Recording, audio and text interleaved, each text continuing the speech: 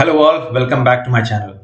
This is going to be a super exciting tutorial wherein we are going to learn the deadly combination of a for loop and a recursive function. So previous tutorial we learned that a for loop can be replaced by a recursive function and a recursive function can also be replaced by a for loop. But we do have occasions or we do have some use cases wherein you might have to use both of them, and that's the only way of solving, maybe in certain cases. What we are trying to do here is we are trying to understand, can we in the middle of the for loop execution start the for loop all over again from the first iteration. So let me just give you an example here. So this is a list of 7 sentences. Now once I execute this, and if I try to run a for loop here for I in sentList print I have all these sentences getting printed one after the other. But now my requirement is, whenever I come across a sentence that starts with the if keyword or if word, then it should stop. It should stop and it should remove that particular sentence from the list. And then it should start all over again from the very first element of the list. So again, it should print list 1, this is list 2, then it should print this is list 4, list 5, and then since again we have the sentence starting with the word if, it should print this and then it should also delete this at the same time, and then it should once again start from the first element in the list, and then it should print list 1, list 2, this is list 4, list 5, and this is the 7th list. And since now we have not come across any if word and also the sentences or the elements in the list have got completed, we have to just come out of the loop. So this is what we are trying to do here. And let me just do a Ctrl Z and bring the other sentences back. So where do we have these applications? We could have something like a flow chart wherein based on certain condition there is a division here. So condition met, condition not met. So when the condition met, you have some some parameters, some functions or some programs taking place, and then once again you'll have some conditions met, some conditions not met, so it will have another division there. Similarly, on this side of the tree as well, you could have some divisions, and these divisions just could go on and on. And we just want to understand, if we start from the very scratch, from the very first point, and once we flow, what are the various scenarios we are coming across? How many scenarios do we have? So if you have to maintain the entire sequence of scenarios, that's where this would be very helpful for us. But the problem with the for loop is that once you start the iteration, it just goes on and on till you sort of use a break statement and it would bring you out. So we are going to do something similar to that, but how can we start or re-execute the for loop from the very first iteration? That is what we are going to learn in this particular tutorial. All right, now let me just try to modify this by using a function as well, which is going to be a recursive function. So we'll come to a recursive function gradually, but let's try to sort of improve this for loop to a certain extent, and then we shall add on the recursive function. All right, so here I have already got all these elements printed, but the requirement is the moment we see this word if, whenever a sentence starts with the word if, we have to print that and sort of come out and start from scratch. So we have to put that condition here. So the condition is, now before I put the condition here, let me just try to explain how the system would understand that it has started with the word if. So sentList, SENTLIST, and this is the third element, which is the second index. So if I just put 2 here, we have the sentence. So if I do a dot starts with, and if I type if, it gives me true. So which means this sentence, this element is starting with the word if. So this is the condition that we are going to put inside this for loop here. If I, because I is nothing but this particular sentence, dot starts with if, then what do you want to do? You want to print that sentence for sure. But after printing, what would you want to do? You want to start the for loop all over again. So if we have any function, we have to sort of call that function all over again. So let me now introduce the function here, and the function is def, say recurse function, and let me type the same thing here, sentList. All right.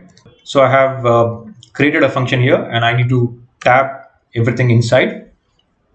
So once I have this printed, what am I going to do? I'm going to call or sort of return the function. So I have to call the function again. I have to return it as return recursive function, and now I also need to update this sent list here. So I have printed that, but I need to remove this particular sentence as well from the sent list. So before I call this recursive function, I need to say sent list dot remove I.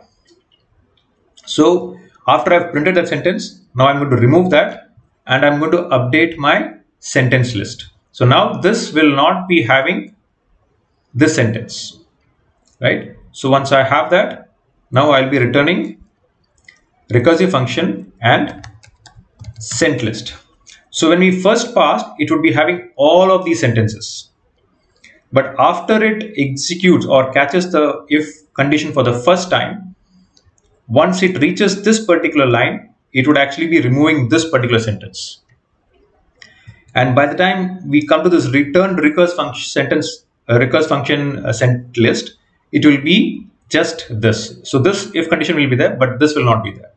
Let me just do a Control Z here again. All right. Now, are we done with this? Not yet. So what we have to do is here, only if the condition is that if I starts with if, but the first two sentences do not have the sentences getting started with if. So, but we need to print them, right? So we have to put an else condition here, else print I. So when I am doing this for loop, when it's reading the first sentence, this is list 1. It is not starting with if. So it will straight away come to the else and it will print I. So it will print this is list 1. Then again it will go to the for loop. It will read the second sentence. Again, since it does not start with if, it goes to the else, it will print I.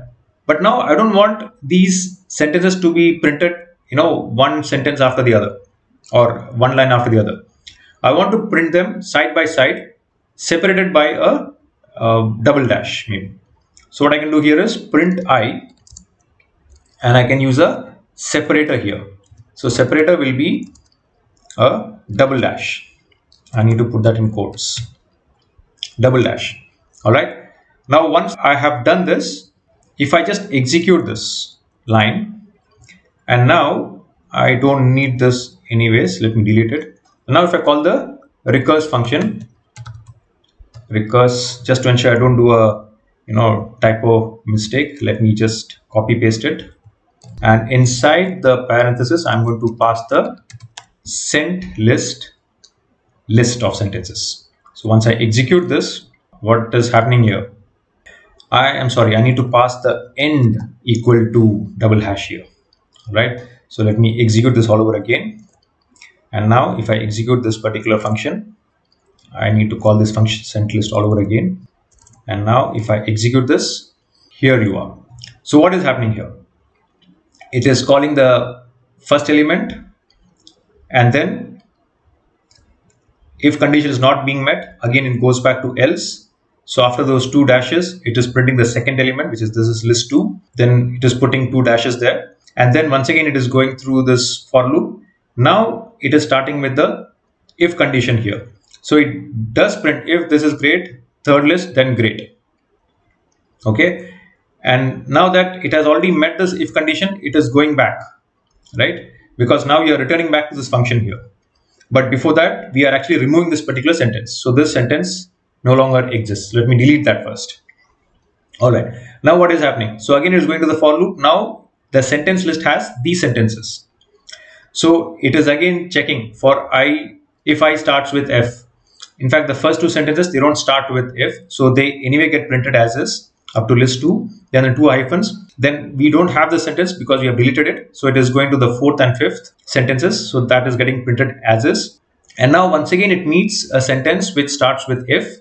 So once it starts with if, it will print that. So it is printing it, and after that it is removing that sentence from the sent list. So now this will also be removed. And then what is happening? Return recurse function. So it is going back. So it is going back and again starting the for loop from the very first element, very first iteration. So again it will print whatever it sees in the very beginning: list 1, list 2, fourth list, and fifth list. So list 1, list 2, fourth list, fifth list. And then since again nothing else is there in between, the seventh list. So it prints a seventh list as well. So this is how a deadly combination of a for loop and a recursive function could be very useful in some cases, mainly cases where we have to sort of, in the middle of a for loop, in the middle of an iteration, you want to start that loop all over from the first iteration. So that's where this combination is really useful. So I hope you have got something new to learn in this tutorial. If you're liking my tutorial, please do subscribe to my channel. If you have any doubts, questions, suggestions, feedback, please do post them in the comment section. See you in the next tutorial. Thank you very much.